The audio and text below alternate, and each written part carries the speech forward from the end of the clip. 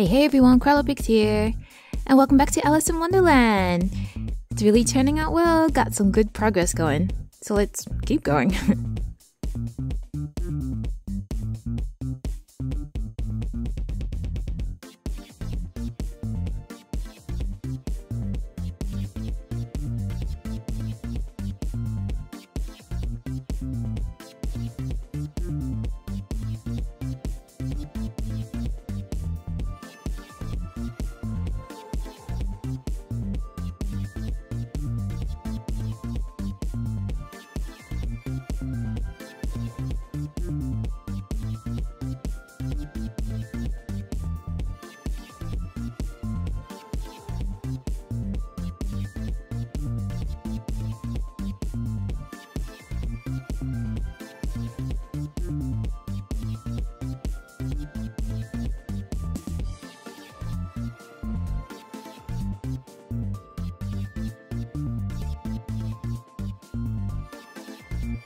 I'm obviously late to the party, but wow, using a light box is incredible.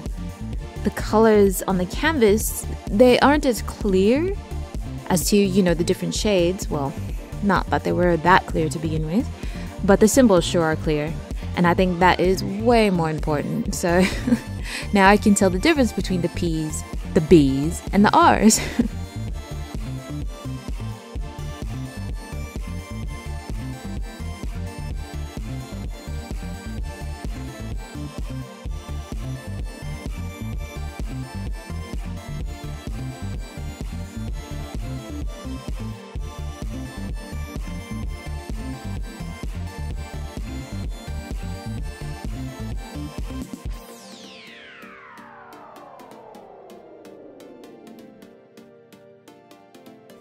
I mean, even with the light, my recording light overhead, I can still see so well, and there's no reflection or anything. It really does cut down on the glare. So I am going to 100% recommend getting one of these light boxes. It has changed my life.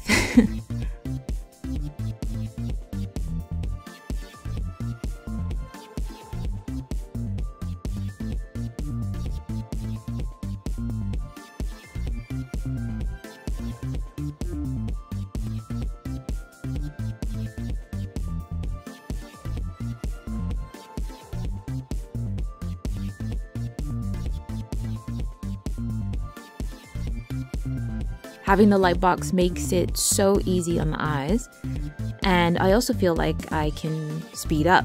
I definitely need to get one of these for myself. This is my mom's. I had thought about keeping this one and ordering a new one for my mom and, shipping it straight to her house. I just worry a little bit that hers will end up not working or not getting it or something, and it'd be, a hassle for me to fight for her order while I'm here and she's there, and yeah. So I'll just have to wait. It's gonna be painful, but gotta do what you gotta do.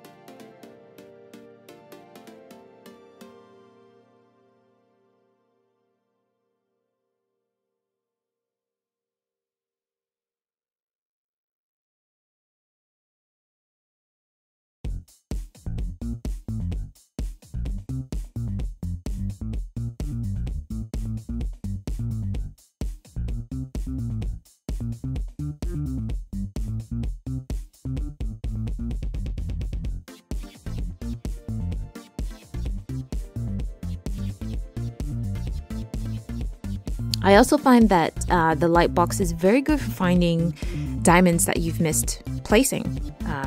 You can see it so clearly because, you know, the symbol juts out at you. So then you know that you've definitely missed something. I may use this on the peacock. So like as a final check when you're doing your diamond paintings, I would just move the canvas over the light box just to see if you've missed anything or if any have fallen off. It's a very good tool, I think. It's multi-purpose now. Even better.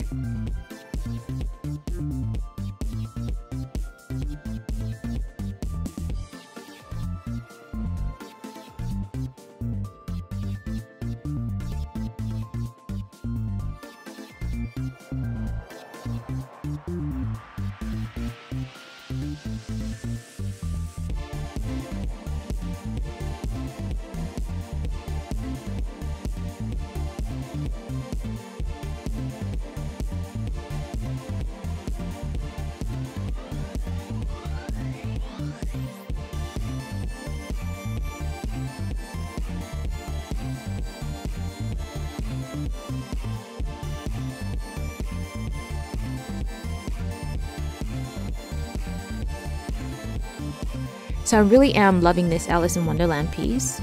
I do enjoy seeing it up close and having it look like a complete incomprehensible mess and swirl of random colors, and then just kind of sitting back and seeing it all come into shape. It's really magical and I'm loving it.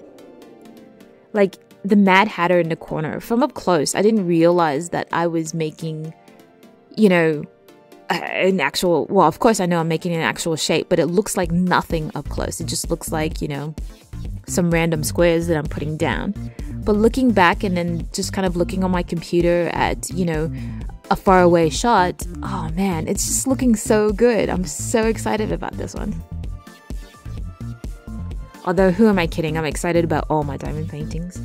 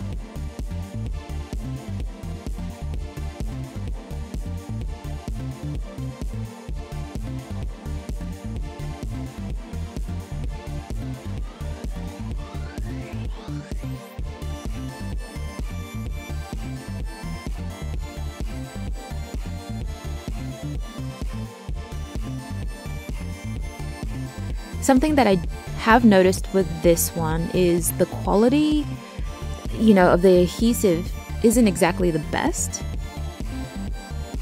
I mean, it's just good enough, I guess. When I first started, like on the right side of the canvas, I freaked out a little bit because when I lifted the paper cover, I had also lifted the adhesive layer, and it just really, yeah, it freaked me out. I thought I had wrecked the thing. So I quickly laid it back down and then pressed down on it, make sure it was back in place. And then I tried again, but very, very carefully. I lifted the paper cover with extreme care. After I started putting the diamonds on, I had gotten to a slightly creased area, and there the adhesive had kind of bubbled up. And I was distraught. I was like, what's going to happen here? So I put the cover back on top of it and I tried to smooth it out as much as I could. And then I started putting the diamonds on that area, but I made sure to press down on them extra hard. And, you know, so far it's looking good, but I did notice that in that creased area, sometimes the diamonds will pop up again. So I'm just a tad worried about that. But I have gone over that area, well, all of the areas so far with my cardboard tube, just trying to roll it and press it into place. And I think when I'm not working on it, I will keep some books on it just to keep it flat. I'm just hoping that it won't prove to be a problem down the line, you know, after I'm finished. I do think I will try to smooth out any more creases though before I continue, so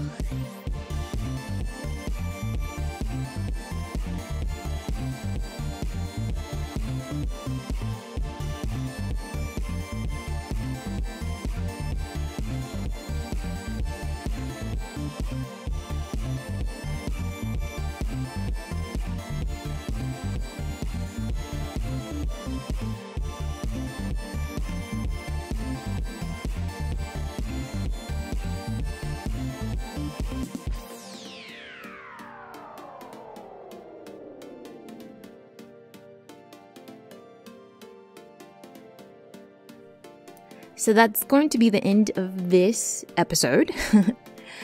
I feel like I've made a lot of progress. It is a big piece, so it doesn't look like a big part of the picture, but there's actually quite a bit done there, I feel.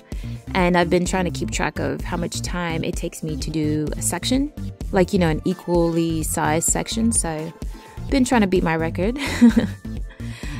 Just a bonus bit of, you know, fun for me, because I'm competitive like that.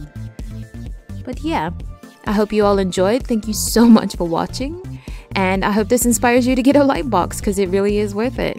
But yeah, please like, comment, subscribe, and I will see you in the next one. Bye!